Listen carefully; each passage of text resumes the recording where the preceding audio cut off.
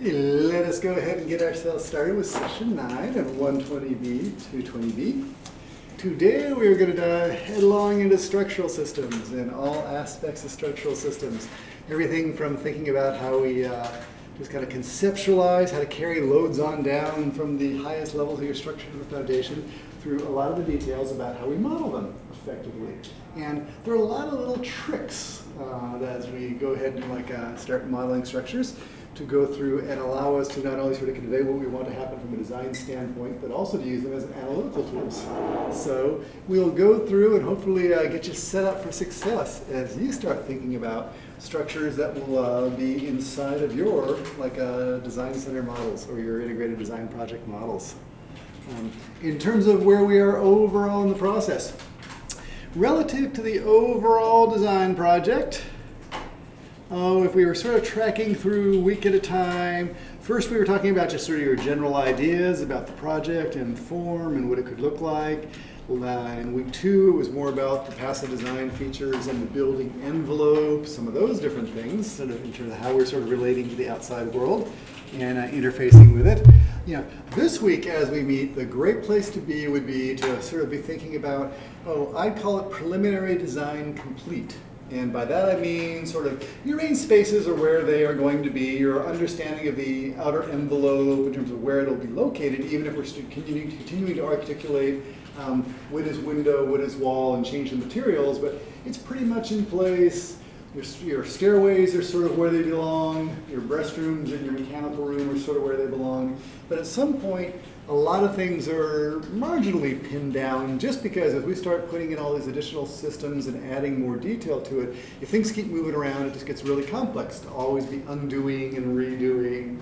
So your structure is probably in pretty good shape. We'll try to verify that with you when we all meet this week. And if there's anything that needs to change, there's always going to be this trade-off in your mind about whether you go back and change it or whether you sort of say, hey, I had a great idea, I didn't quite get it in, I'll include it into a future generation of the project. There's this whole thing about how far you want to keep on going back, because it really is a pretty big project, and to try and maintain it all to the level of completeness as you continue to make discoveries, may be a lot of work for you, depending on the scale of your structure.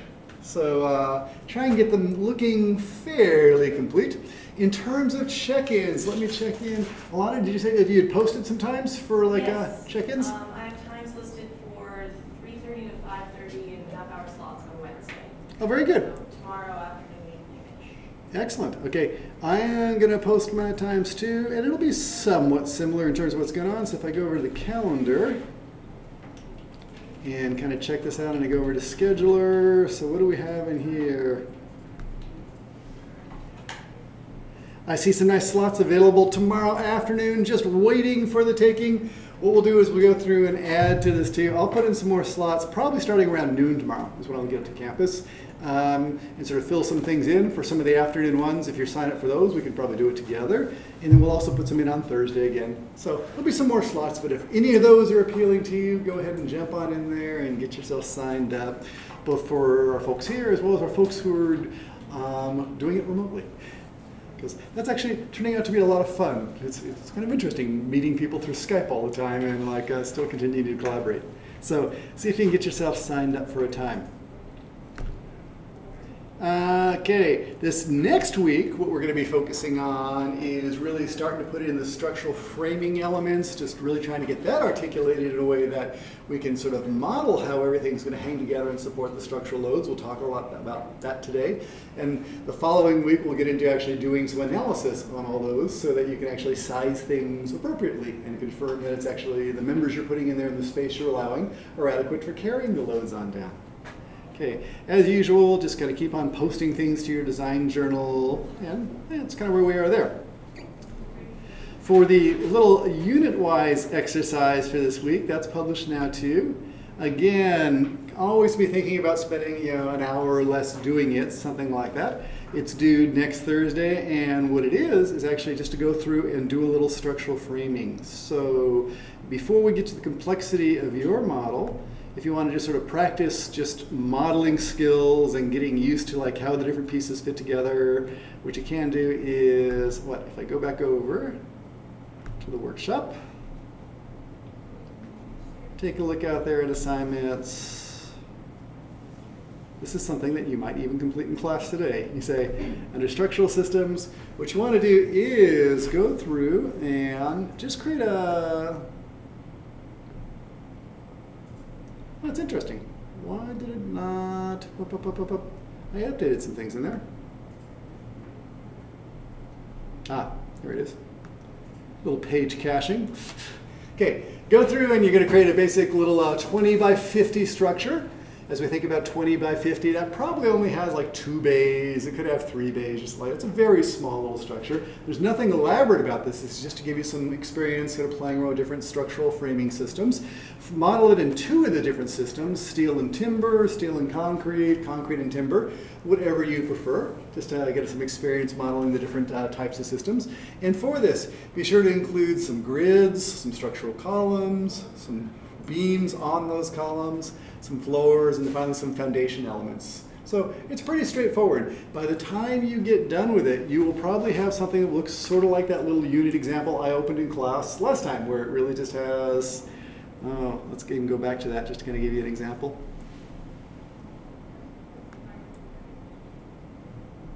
It probably looks something like that, where here I have it all modeled, and it looks like this is the steel frame version of it.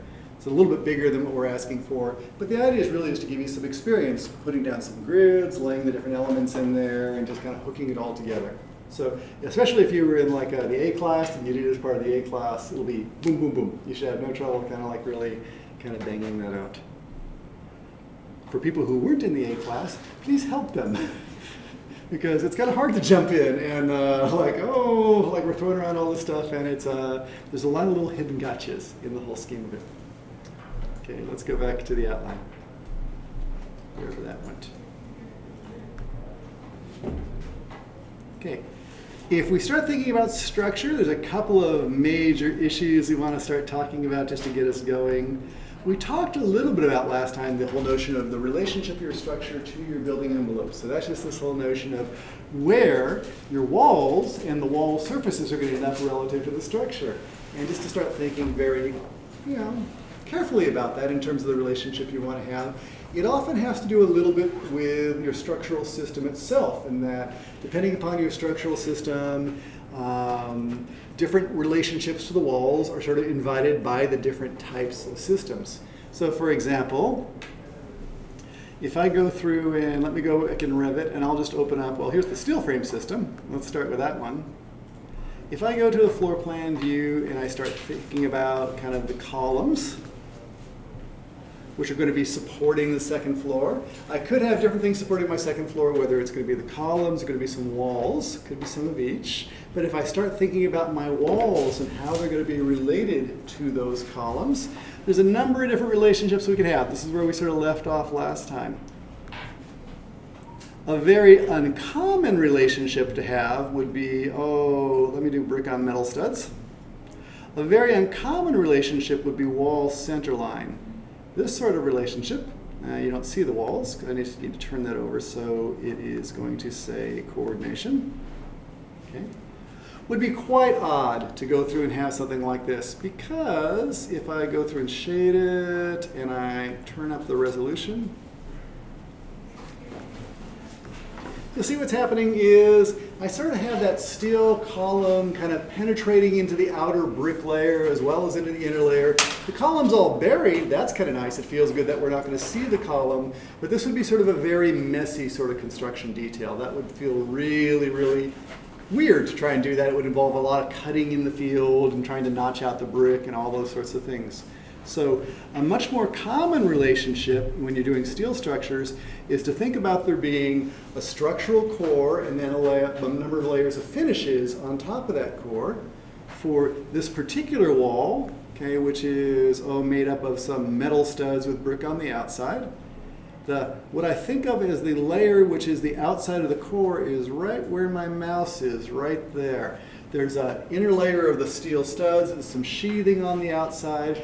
A very common relationship would be to do more like this. We'd have, let me turn down thin lines just so you can really see what's going on here.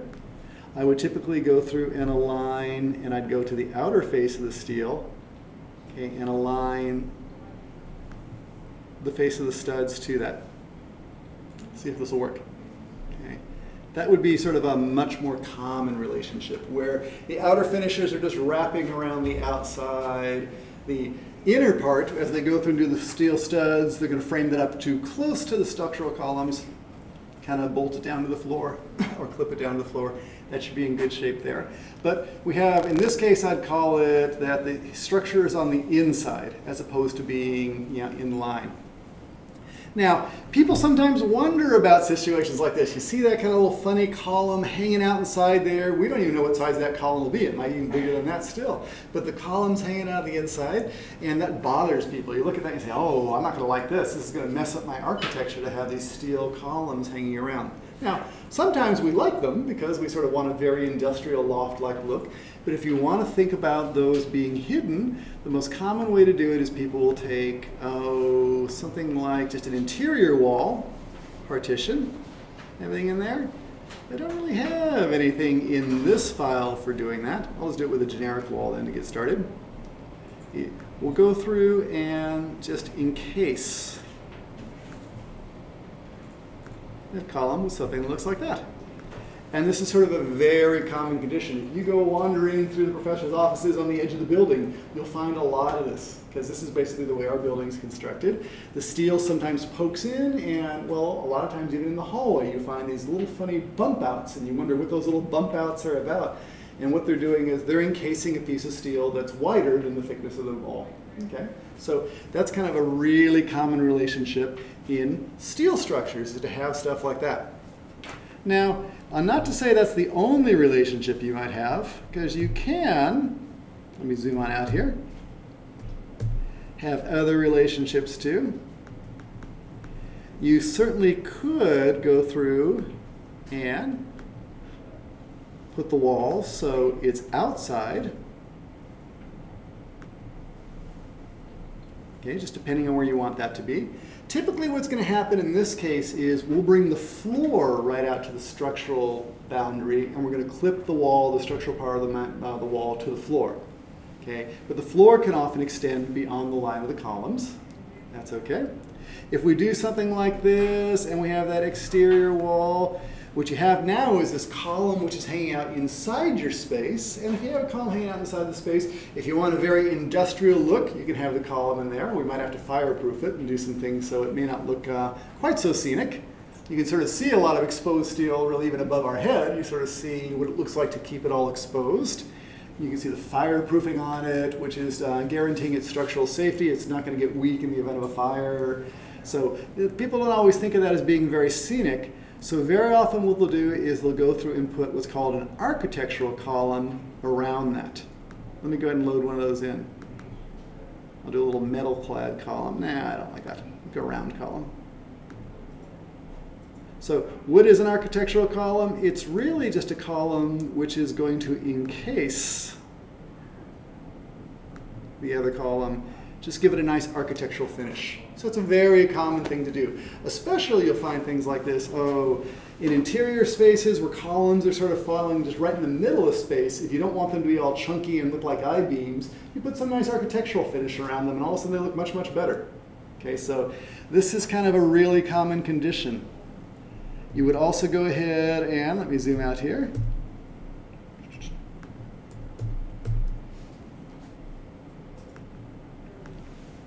Let's go ahead, I'll put another wall in the other direction here. And just trim that. A little off kilter there, but I'm not going to worry about that for right now. If I had gone through and said, and here's the reason for doing this, I should say. If you think about the structure as being independent of the skin, then the skin could actually vary based upon the material properties you wanted to have.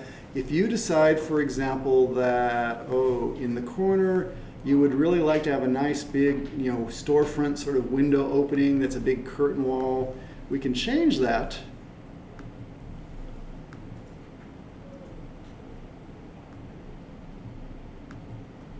Okay, put the glass in there. In this case, hang on, it's hiding from me again, because I'm in the structural file.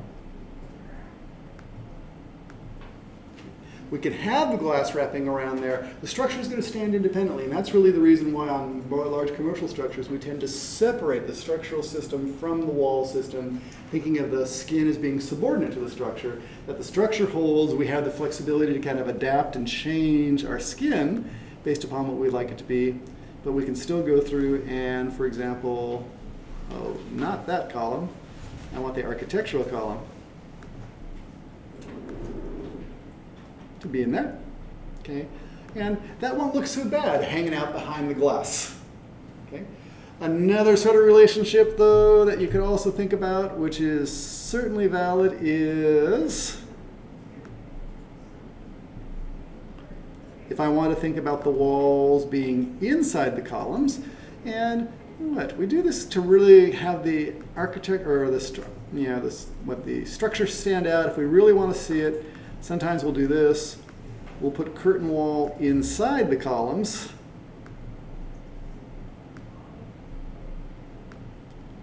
Then go through and put those architectural columns just outside. Okay. And that could be a nice look.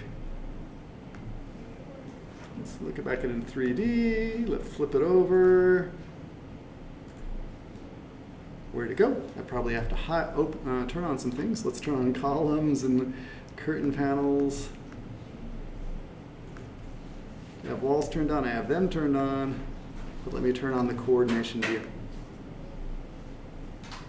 Okay. So you can have those panels standing outside the glass. If you think about, a lot of very modern international style structures, they did that a lot. They had the columns kind of standing quite independent of the glass skin. So in concrete or in steel structures, you sort of have this could go either way, which is sort of a very flexible way of approaching it. If you're thinking about, more of a concrete structure, let's take a look at that. I'll go back to session 8 where I put these guys. Where do I have them in there? Some structural framing. Let's look at that concrete structure. Actually, you guys tell me, who's from a place where they build most of the structures with concrete? Okay. So Henry, if we were going to go ahead and kind of think about this concrete frame, you sort of see, here's all sorts of concrete columns right now. How do they fill that in? How do they put a wall on that? What typically happens as you see it? You're talking about the wall between the columns? Yeah, like how are they going to fill in, for example, between this column and that column? What do they actually end up doing? It can be a monolithic pour. Okay, so we could pour concrete in there. If they poured concrete, would it be even with the outside of the columns, or would it be sort of, sort of in the middle, or does it matter? I mean, I've seen both, but some people use. There's very specific Lebanon. They use it's just like stone, or it's kind of like a block with 6 holes, and they fill that up with rebar. Or it's usually in Abu Dhabi, Dubai, it's also all concrete. Interesting. The whole wall. So let's go ahead and think about some of these. Let me put the wall back in here. Studs aren't really used. Yeah, it's exactly. It's a very different kind of system there. Let me shade this. It's like all heavy and. Yeah. So we could fill it in by building a concrete wall that typically is flush. The reason we tend to actually sort of flush things like this up is if I shove that in just a hair, I then have this really funny ledge that starts catching water and dirt and grime and all sorts of stuff like that. So it is kind of nice to have things flushed on up like that. But there's a lot of ways of going through and doing this. Another sort of very common scheme is, in parts of the world, they'll fill it in with like a block or a brick behind the surface, and then they'll put an outer surface, a skin, which is tile or some nice surface, or maybe coat the whole thing with stucco. But they'll sort of have the inner and then the outer skin. And if you want to think about doing something like that, if I go to the walls, the one that's probably closest to it here is called brick on CMU. So the concrete masonry units, or the concrete blocks, they're the inner core. They're going to rest on top of the concrete slab and be the backing. And then the brick is either tile or brick or stucco on the outside. We could do something like this. And the way I would usually place that is I'll say core face exterior and then line it up like this. So what happens is, it's again very similar to the steel. We have the concrete column with a slab edge going right to the edge of the concrete column. Then we have the concrete masonry units filling in. And then on top of that, on the outside, we put something, you know, whether it's some insulation, some brick, whatever the outside surface is. And again, a very common way of doing it. So the difference is really, as we think about a system, here we have a heavy mass sort of wall, as opposed to metal studs, which is a very light frame wall. But on the outside, you know, whether that is stone panels or brick, the skin is really just a separate layer that's on top of it all. So even for concrete, the most common thing with concrete typically is to go ahead and have it sort of come right out to the outside edge of the structure, have that match up, and then something come beyond it. At least that's the way I tend to see it a lot. Okay, so concrete, you know, I don't know, it's again not all that different. It sort of has a little bit of an implication about how you want to place things, and it really gets to just the relationship between where you want to think of the structural boundary and then the thermal boundary, or the weather boundary. Okay, so questions about that, or does that sort of feel good? More or less? Actually, as you guys are thinking about your structure, let's kind of just survey the room. Yeah, so Brittany, as you think about your structure, what kind of structure do you think it'll be built out of? Is it going to be sort of a steel, a concrete, a wood, or what kind of scale do you think you have? I don't know. I think the vet side might be wood, but then the one with all the curvy walls, I'm not really sure yet. Okay, very good. As you think about wood, why do you think about wood for, she has kind of like several pavilions. Why do you think about wood as opposed to like concrete or steel? Well, for the vet side, because it's really just one story. And it's not very complicated. You don't have a lot of things jutting out in weird places that you would need the extra support for. Okay, very good. Often sort of what I'll call domestic scale buildings get built out of wood. It's just sort of a very simple, you go down to Home Depot, put a load on the truck, you know, no cranes, no heavy equipment, a lot of nailing, and you can kind of make it work. It's sort of an easy to use material. But it actually sort of has a limitation. Does anyone know, if you're building something out of wood, how high can you build it? Like, okay, you can build a one-story structure. Can you build 2 stories? Okay, 3? 4? Yeah. Jacqueline's looking, she's thinking about this now. What do you think? Is 4 okay? You can, but it's not really that good. Ah, very good. I think, yeah. And why is it not so good? I think that's a very sensible answer. Because I know there's a limit.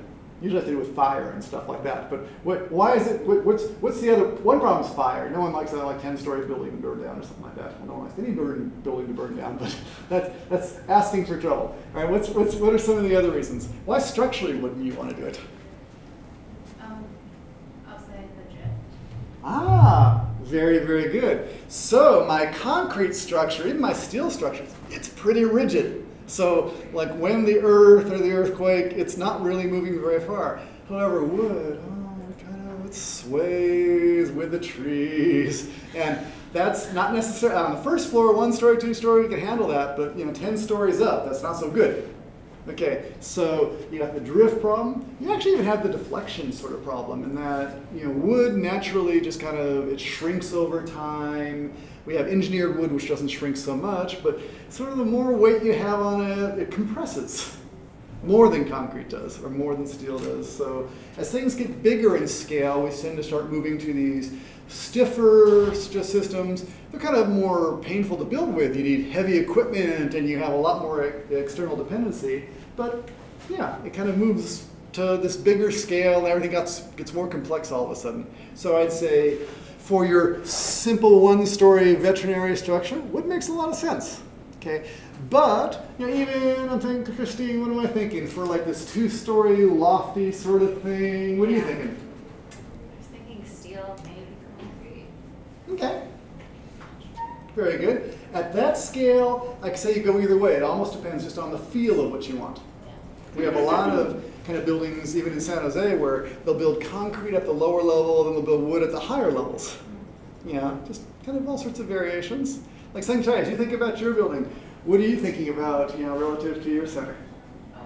Maybe mainly steel with a little bit of concrete. Mm-hmm. Very good. You're sort of at a scale that feels bigger. Yeah, Okay. for buildings and also 2 floors, so I think it's better to use steel.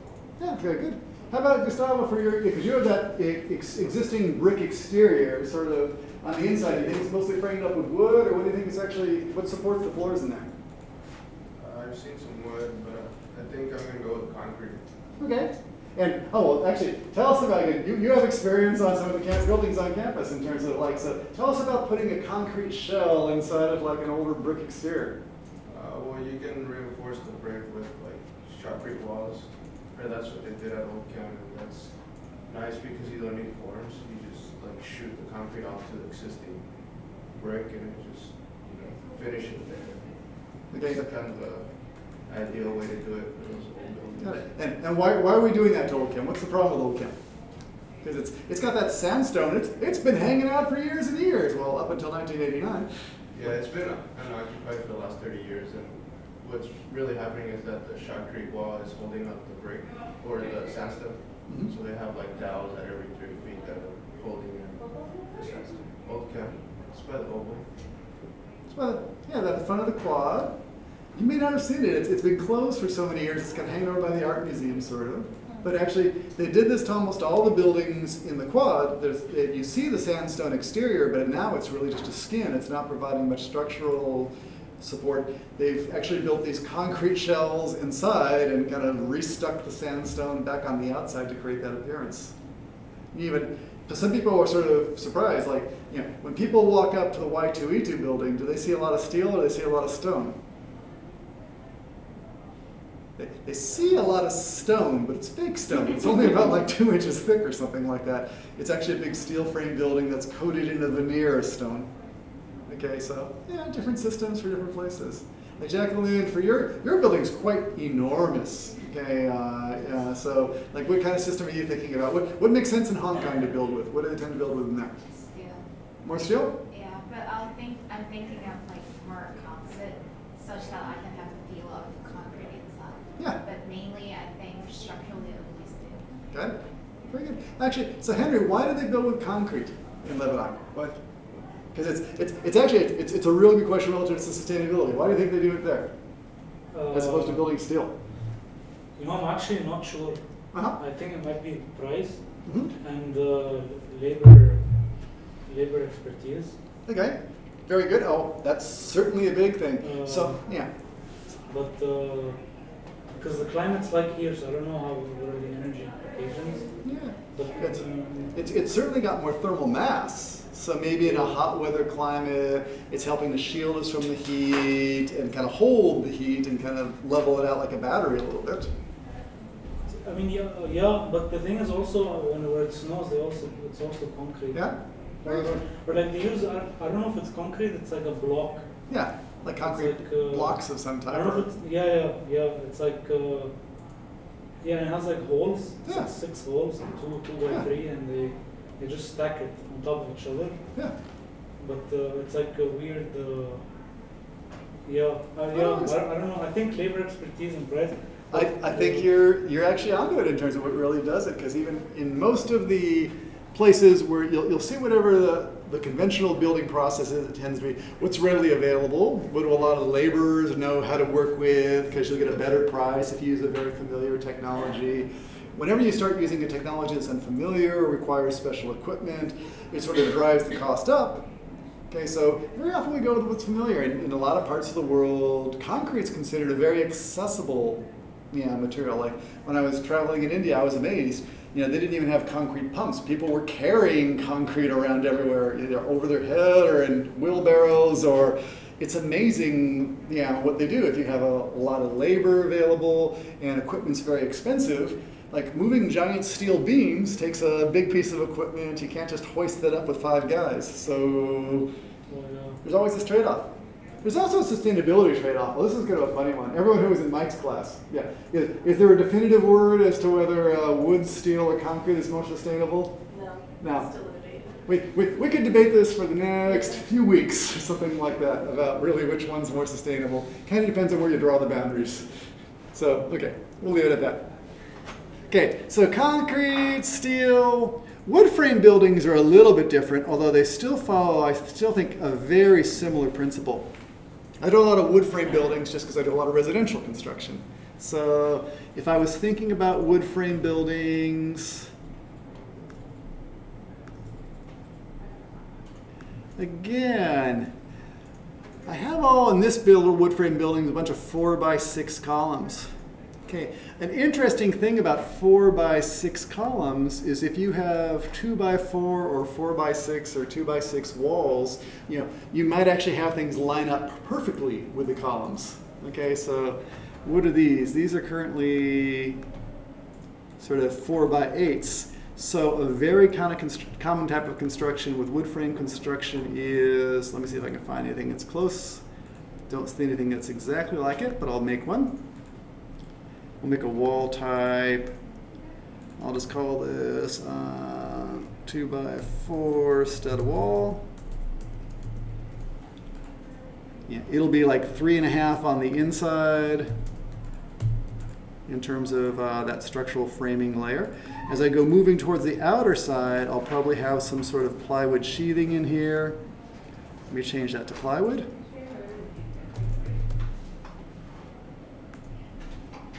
That might be a 1/2 inch or 1/8 of an inch, something like that.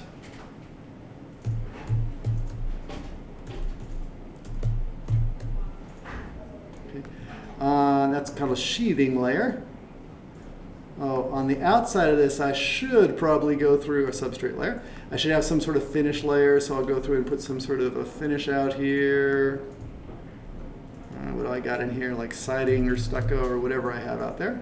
Having in there, I'll do siding. It's about 1 inch thick, maybe a little bit less.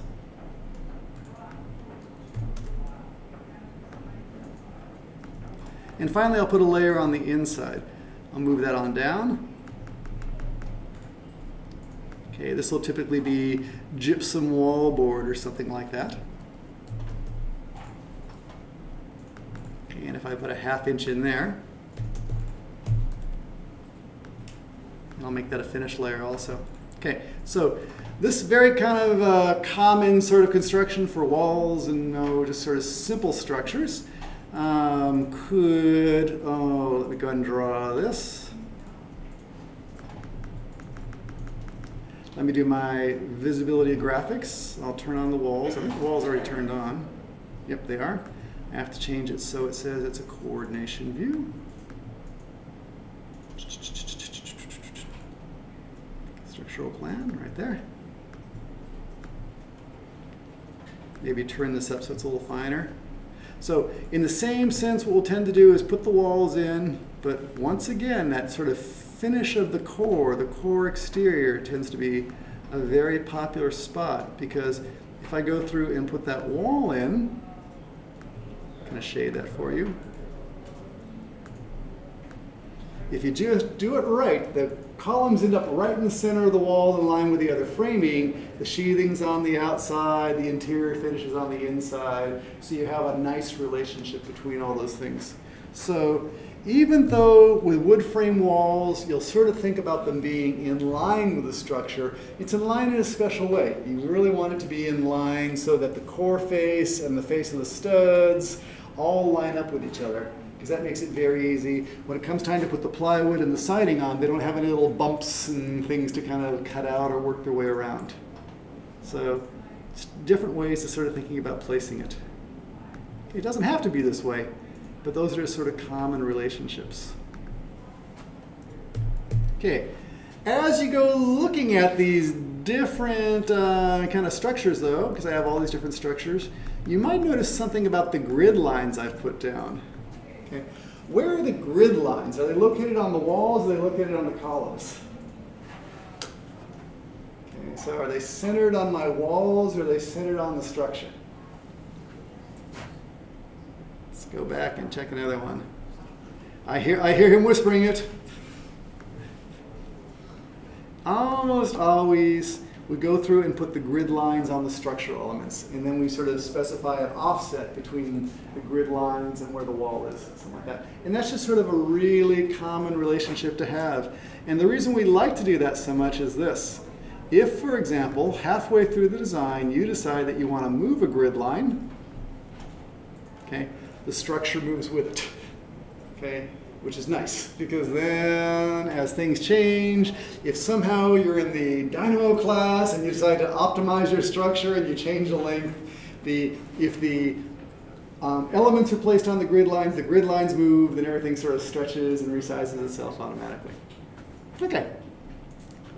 That's enough about placement. Let's actually start talking about some of the high levels of creating the models and how to go through and kind of create structural models relative to your architectural models. But just kind of keeping your placement strategy and your material in mind, because it'll make a difference. Okay, if we start thinking about the requirements, what's really determining what we're trying to do? There's really two big types of load systems we are trying to work with. There's gravity load systems and lateral load systems. And for both of these, there's always goals and sort of what type of elements carry them. So examples of gravity loads are, the dead load of the material itself. That's a gravity load. It's heading towards the ground. The live loads, typically us, people, equipment, things that move around inside. But also there's all these kind of transient loads like snow, rainwater, all those sorts of things are kind of, again, pushing down. Some are there, we consider to be there all the time from a design standpoint. Others we sort of consider to be there kind of potentially at some time, a little harder to predict. Okay, and what we're trying to do just in general is just keep those things from moving down. So one thing is don't let it move, sort of keep it up where it wants to be, or if it is going to move a little, don't allow it to flex or deflect too much. Okay, so a lot of the design we're doing is really based on the notion of A, just don't fall, and B, even if you're sort of flexing a little, don't deflect too much. So for every beam system, whether it's a simple beam, kind of the deflection in the middle, or a cantilever beam, the deflection at the end, we have levels of what we consider to be comfortable and safe, and when we exceed those levels, it gets a little uncomfortable. Okay, so we have these criteria that sort of guide us, and ultimately, what's going to happen is we're going to choose member sizes to go through and make sure that those things don't happen. So we'll choose them to make sure nothing breaks, nothing shears off, and ultimately it doesn't deflect too much.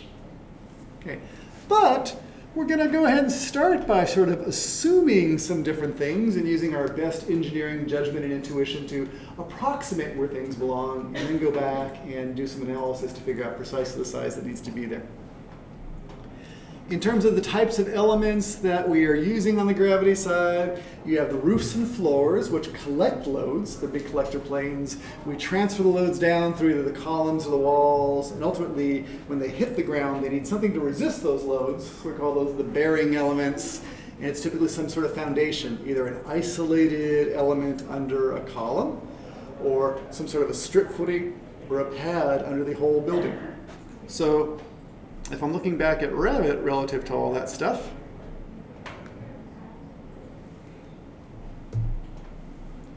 we have these big old collector planes. Those are going to be planes where all the loads kind of come. We get the area loads. We have to bring them down somehow. So this is all shown as bringing it down by columns, but it could be a combination of walls too. So you have a lot of concrete walls or structural walls. Those could be carrying down quite a bit of load also. But down here at the bottom, we need these. We need these little sort of footings because we have all that load coming down on that isolated point. If we just put that directly to the earth, we'd have a failure there. So we need to spread it so that, if this is 10,000 pounds, and simple like rules of thumb, if it's 10,000 pounds and the soil were 2,000 pounds per square foot bearing capacity, we'd say that we need 5 square feet of footing to go ahead and spread that load across. And make sure that it doesn't have a little puncture failure right there. So super. On the other side, though, we have lateral loads. Let's talk about those.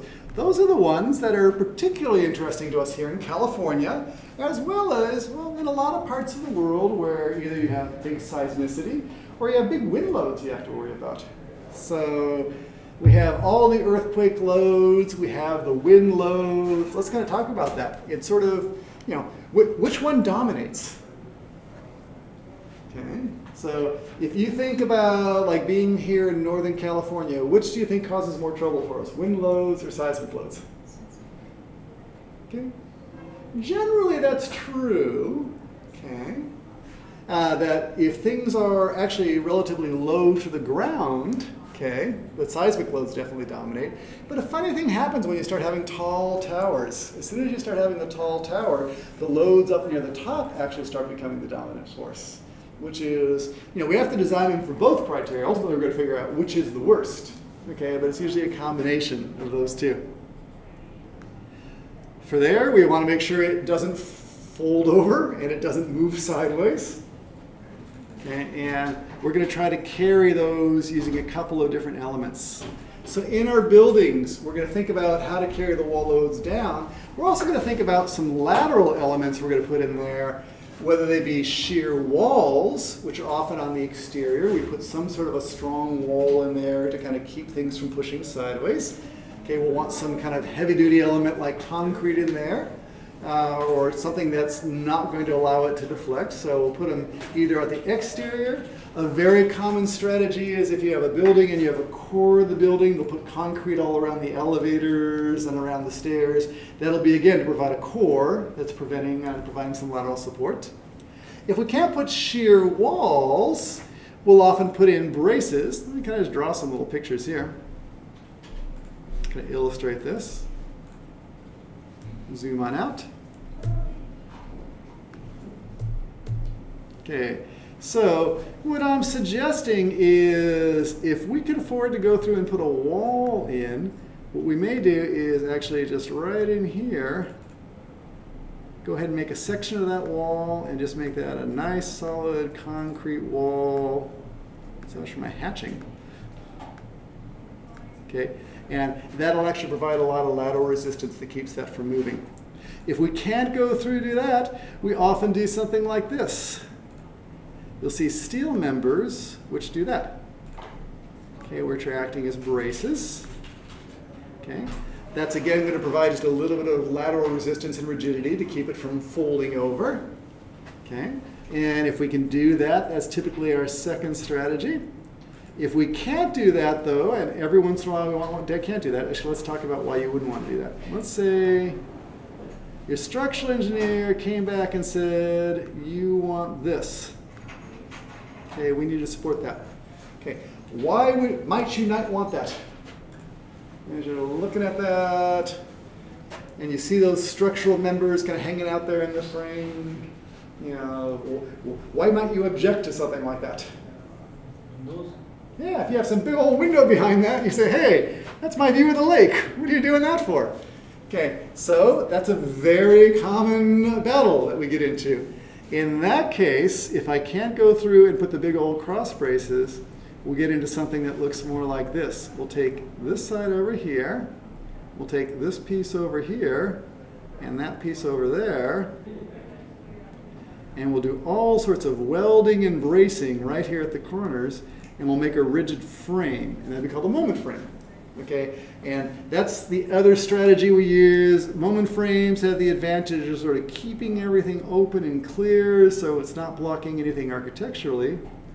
The disadvantage is they involve a lot more fabrication, a lot more welding, a lot more sort of very precise work. So it tends to be an expensive way of doing it. Okay, but it's available. So for all these things, you got to know for most of the structural things, there's all sorts of rules of thumb, but you can do almost anything you want to if you're willing to pay for it. It's really all a matter of just trying to find the right balance between your budget and like what you're trying to achieve. But so you got to balance your architectural desires and what you're trying to create socially versus and aesthetically versus the structural performance, okay, versus your budget and the construction schedule, and that's where the art of this kind of comes in. Okay, enough of all that. Okay. Let's finish up with one last thing, then we'll take a break, and that is to look at just different ways of kind of carrying things down. So there's a bunch of different strategies we can use, and I want to sort of just kind of pull a lot out on the table before we dive in because I want to kind of encourage you to think broadly about ways you can approach this. Yeah. There's a lot of buildings which are like this. I'll call these simply framed buildings. And if I zoom on up, oh, they're sort of easy to spot in that, yeah. If I show you that building, can you picture where the structure is? You can almost sort of see the structure.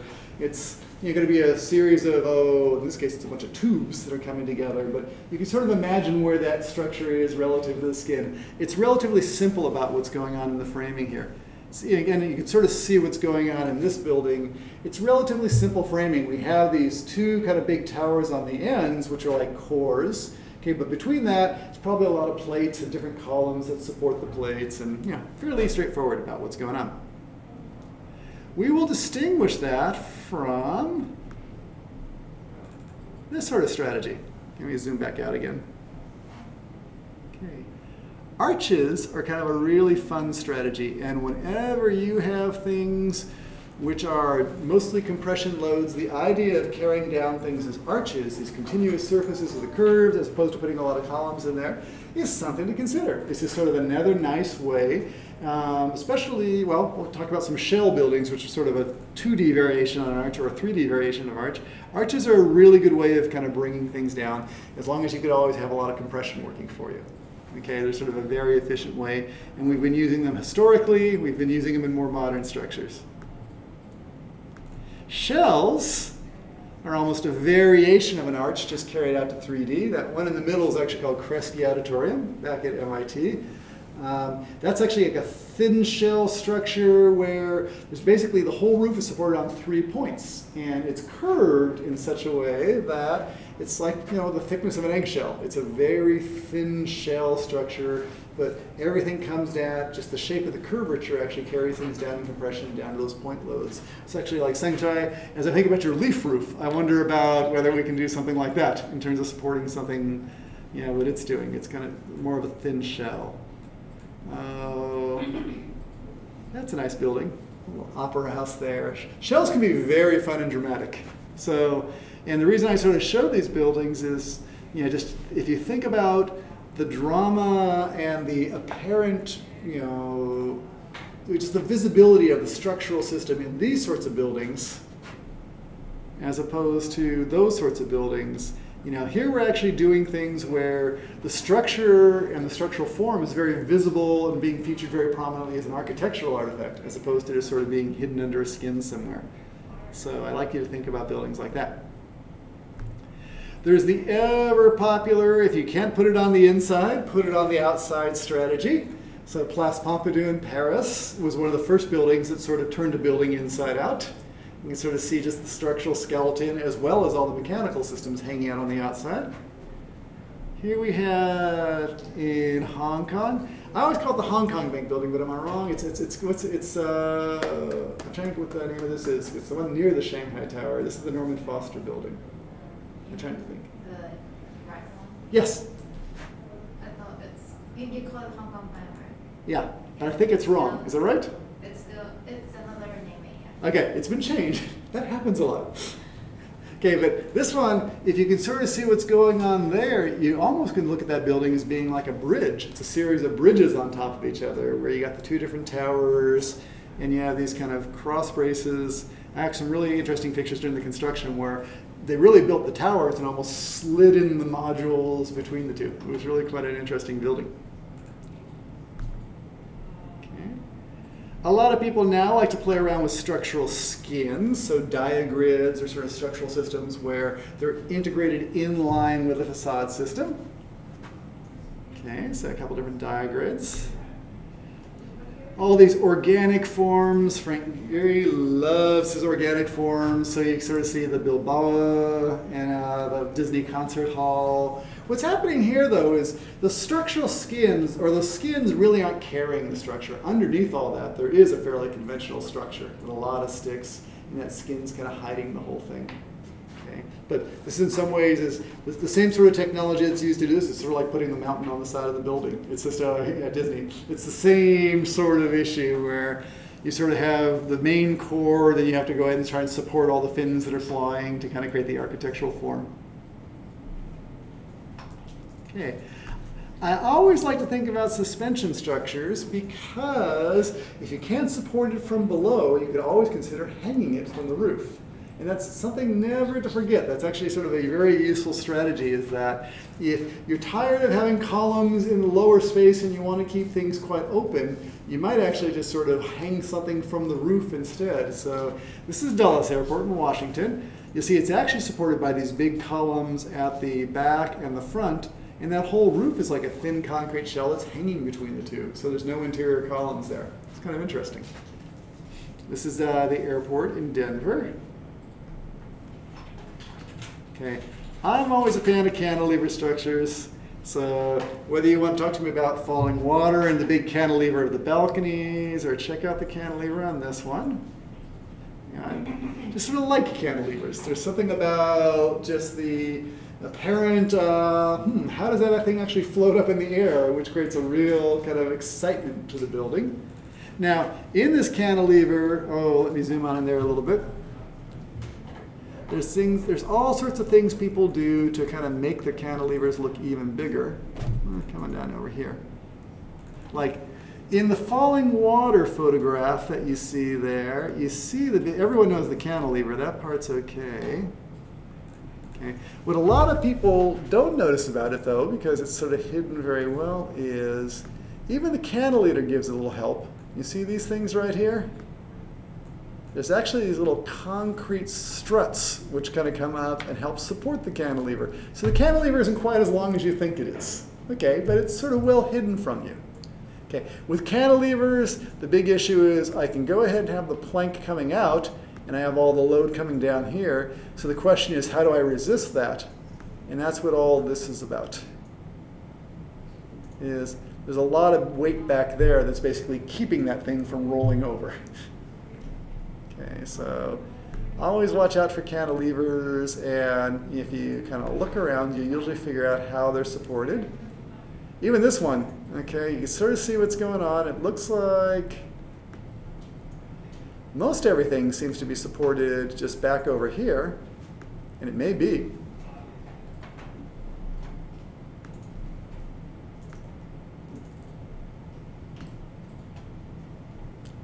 That's actually most of what's supporting that. There's a little bit of action happening down in here. I'm not sure if that's just for escalators or something going up. Okay, but it might be. It could be that it's actually hiding a little bit of structural support for it. Now, as you think about something like this, and you think about this big beam coming out there, the question is, do you think that's actually like a big beam that's cantilevered out that far, or is the structure actually hiding in another place here? Okay, it could be a beam. So what do you know about beam design? Would that be an easy beam to design, or what would tend to happen on a beam that's that long? With that? Truss. So Mr. Henry has an interesting idea of all this load coming down. Where could the truss be hiding?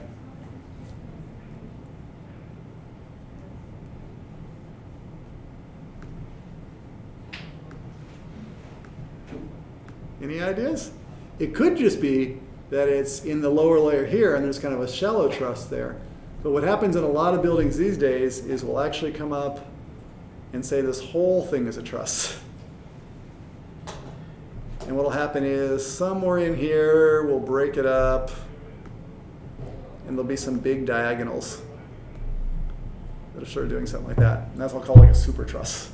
Okay, a lot of ways you can sort of play with that. I'm not sure what the structure on this building does, but it's one of the options they had. Okay, this is a building I like. Does anyone know where this building is? It's actually a trick question. Does it remind you of any other buildings? Does it look like an exciting place? It looks like it's kind of at Tahoe. Was that? It's not at Berkeley, although it could be. It's interesting. This is actually a building that doesn't actually exist. This is only in movies. This is in the movie North by Northwest, where Alfred Hitchcock, who was actually a big fan of architecture, really liked the idea of a very daring modern structure. He was actually a big fan of falling water and kind of some Frank Lloyd Wright's work, but he couldn't afford Frank Lloyd Wright, or Frank Lloyd Wright didn't want to work for what they were willing to pay. So just all the set designers, I think it was at MGM, I don't think what the studio is, they basically came up with the design. So this is actually, it's called the Van Damme house. It's actually very famous. People who are sort of architecture movie buffs like love this house because it really is a very interesting Frank Lloyd Wright type of house. But if you sort of look at what's going on even in this, they did a pretty good job of thinking about the engineering, because what's happening is, although it's cantilevered way out there, you notice it's not cantilevered as far as you think. It's actually supported right here. So what's happening is I got this big brace here, and I have kind of a strut that comes back and holds it up. So even though there's an apparent large cantilever, it's not really as big as you think. So just lots of stuff going on in there. One more. Floating structures. This is kind of increasingly an interesting strategy where the edges of the floors just seem to float. And the key to making something like that happen is the columns are somewhere. The structural support is somewhere. It's typically just pushed in a little bit from the outer surface. But if you want to create the appearance of a floating building and have the drama of that, you can. Just pull your structure back in, because it makes a big difference. How much more boring would it have been if, basically you saw like these things kind of coming down on the outside, and it wouldn't have nearly the drama as kind of pulling that structure back and letting the little cantilever happen from all the different sides. So it's a lot of little tricks architects use to kind of allow them to do interesting things structurally. Okay, enough of all that. Let's go back to, dynamic. We'll have to see what's in there. Check that out. This is sort of one of these things that people who think about doing buildings that can parametrically deform think about, could you have building forms that dynamically change over time based upon like the sun condition or some sort of climactic conditions? So these towers, almost think of them as being very regular towers that are just twisting around, so the floors are having different orientations, kind of based upon some sort of external condition. So a lot of cool things to think about. I guess my message in this whole part is that structure doesn't have to be boring. Go ahead and have some fun with it and play with it a little bit and kind of try to find the creativity of kind of a very dynamic structure, because I would venture that most of the really interesting architectural buildings actually have very interesting structures to them that are sort of very visible. Okay, let us do this. Let us go ahead and break ever so briefly. If you can come back in like 5 minutes, we will dive into Revit and kind of talk about linking models together and how we place the elements in the individual models, and kind of think about how we could do a structure for a little sample building that I put together. Okay, so very useful if you're brushing up your structural skills and you haven't seen this for a while. It'll get you going. So let me